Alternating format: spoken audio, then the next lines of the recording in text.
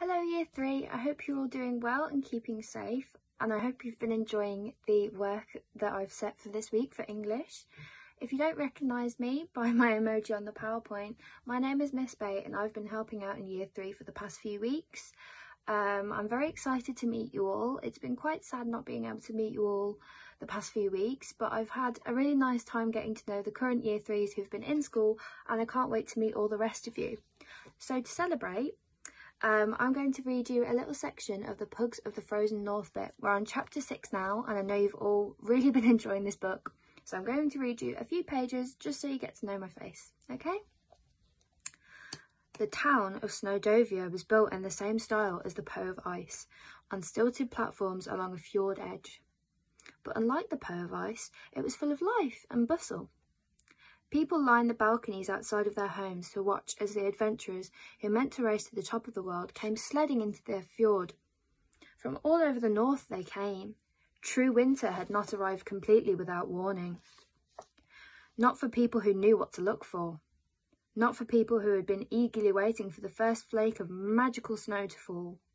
They had been preparing for weeks, and now that the ice had come, they were ready. At Limpettville Institute of Technology, Professor Shackleton-Jones had known about the upcoming winter by the excited way the Northern Lights made his particle detectors ping. He was determined to reach the top of the world using the power of science. He and his robot companion, Snowbot, swept into Snowdovia on a carbon fibre sled so strong and so lightweight that it was barely there at all. On a lonely island not far from Snowdovia, Helga Hammerfest had learnt of the Big Freeze by watching the flight of geese and the way the spiders spun their cobwebs. She had readied her sled and harnessed up her team. No dogs for Helga, just her two pet polar bears, Snowdrop and Slush Puppy. She was the local favourite, so she got an extra big cheer when her snow bears came lumbering up to the starting line.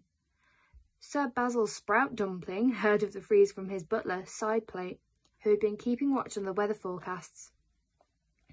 10 minutes later, they were at the airport, loading Sir Basil's sled and pedigree dog team aboard an aeroplane. Sir Basil's father had been the first to reach the top of the world last time true winter came. He had met the Snow Father and had his wish granted, which was to be ridiculously rich. He had gone back to England with a fortune in rubies, sapphires and diamonds, but Sir Basil had spent it all. "If we don't beat these riffraff to the pole, Sideplate," he said as he drew up to the starting line, "I shall have to sell the old stately home. I mean to win this race, even if I have to cheat like an absolute bounder." Right, so what do we think is going to happen next? I'm really enjoying this story so far, Year 3, and I'm sure all of the rest of you are. I'm very much looking forward to meeting you all on the 8th of March, and I'm sure you're all really looking forward to meeting another wonderful dog, Ted.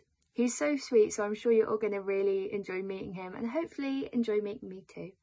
Thank you for listening to me read Pugs of the Frozen North, and I'll see you soon. Bye!